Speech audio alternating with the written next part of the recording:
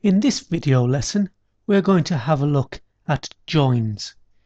Joins are a property of a relationship between the tables.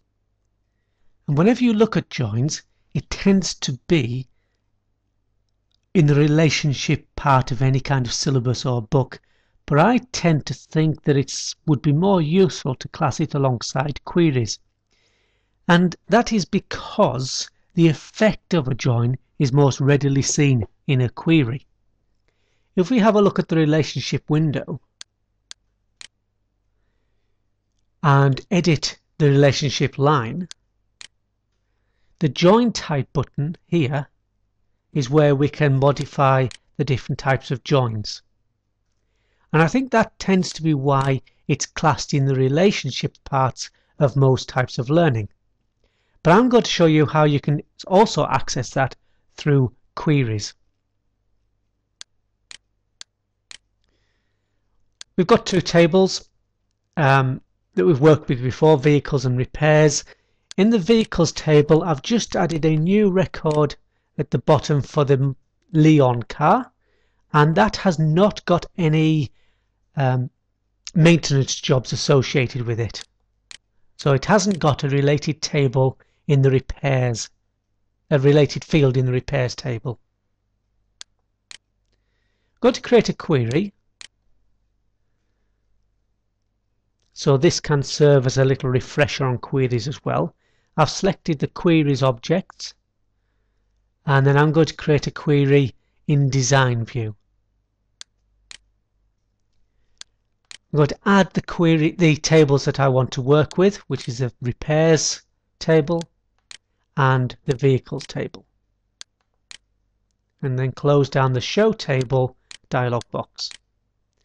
Now you can see from that the two tables have been added into the top area of the query design view.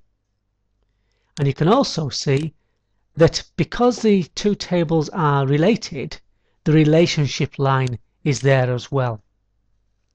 Incidentally, if you want to work with two tables and there isn't a relationship defined, you can define one here just by clicking and dragging as you would do in the relationship window. But we already have our relationship defined. And if I double click that line, you'll see that it brings up the join properties dialog box. I'm going to come back to that. Let's just build up our query. I'm going to put the job number from the repairs table, and let's just clear that and start this again. Clear the grid. I'm going to add the registration number and the model from the vehicles table, and then the job number, mechanic, and date of repair from the repairs table. So hopefully you can see that that gives us some quite useful information. By using the join of the table, we can then bring that information together and see all the information about the vehicle and who repaired it. Now whenever you're working with queries, I strongly suggest you frequently switch to datasheet view just to see how it's coming along, if you are going in the right kind of direction. And you can see there how the information is being combined. We've got the registration number, model, job number, mechanic, and date of repair brought in from the two different tables. And you can also see from here the benefits of relationships in that we've got the details there about the vehicle, the registration number, and the model. And remember, in the vehicles table, that's only been typed in once, but it's got 3 entries in this table, in this query, and 3 separate jobs associated with it. But we've only typed that information in once. That's the benefit of relationships. Let's switch back to, now before we switch back to design view, I want to scroll down and show you that the Leon car that I entered is not there in this query. It's not there in the results. And yet, if I switch to design view, you can see I haven't put any filters on, I haven't put any criterias on, So why isn't it showing me the registration number and the model of the Leon car? Well, that is because of the join. So let me just double click this relationship line again, this join line again, and then we can start our discussion of what joins are. A join describes the links between the tables. It's a property of the relationship, if you like. And Access always applies a default join type, which is number 1. In these drop-down boxes, which is populated automatically for us, we can see that we've got the left table name as vehicles and the right table name as repairs, and the left column name as the registration number and the right column name as registration number. But that's not how it is in here. Repairs is on the left, but this dialog box says vehicles is on the left. Why is that? Well, that's because it comes from the primary table, or the primary key in the primary table. So in our relationship, we created a relationship between the vehicles and the repairs table, but the registration number was the primary key. That was our main link. So that becomes the left table in the join. I've just switched to the relationship window just to help to clarify that. We've got our vehicles table is the one side of the relationship. The repairs is the many side. The one side is the left side. It doesn't matter what position they are on in the window. The one side, the unique side of the relationship, is the left side. So hopefully we can see now why the vehicles table is the left table name.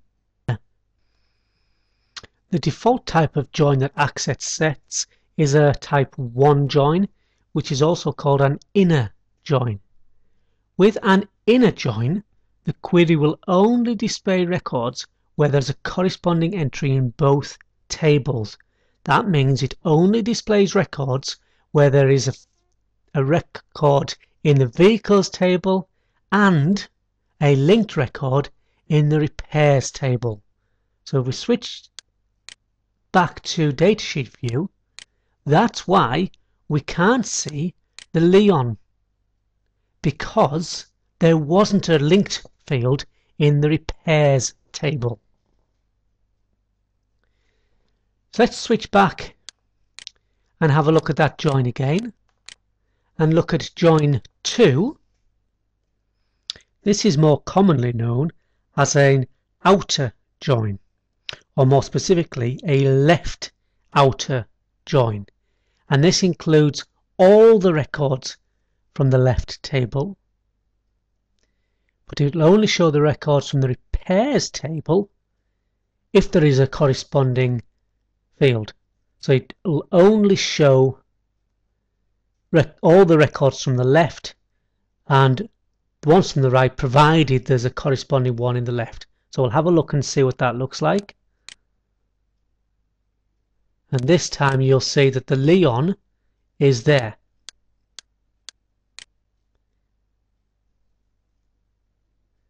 Switching back again.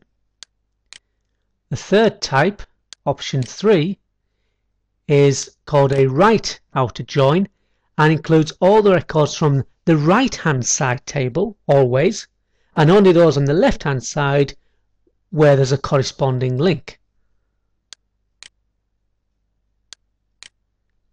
So we've got all the records on the right hand side, and Leon again isn't shown because it hasn't got a record in the right hand side. Now that can sound quite complex, and to be honest, when you're creating your query, you tend to know what results you are expecting, especially with a small data set.